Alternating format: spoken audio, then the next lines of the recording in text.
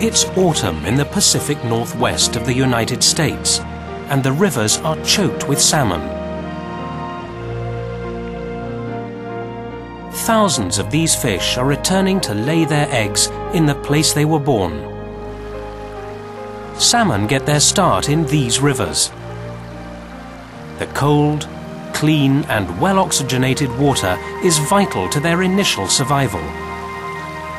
But soon after they're born, they leave this fresh water for a life at sea. Unlike most freshwater fish, salmon move freely between the two environments. A salmon's brain sends hormones to its body, so it can adjust to changes in salt content. The fish spend as many as 8 years swimming in the sea, then head back to freshwater to lay their eggs. Most return to the same stream where they were born. Scientists think they rely on the Earth's magnetic field to guide them in the ocean.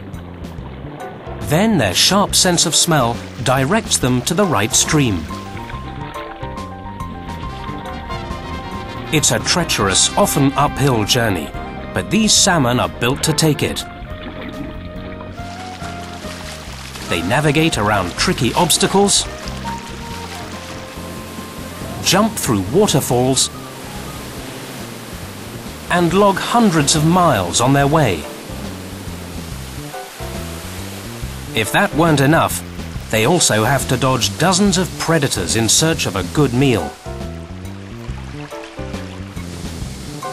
Traveling against the river's current can be exhausting, but a calm pool behind the rocks provides a good place to rest. Near the end of the trip, salmon stop eating and their skin turns red. The pigment that colors their flesh moves into their skin as they use up stored fat.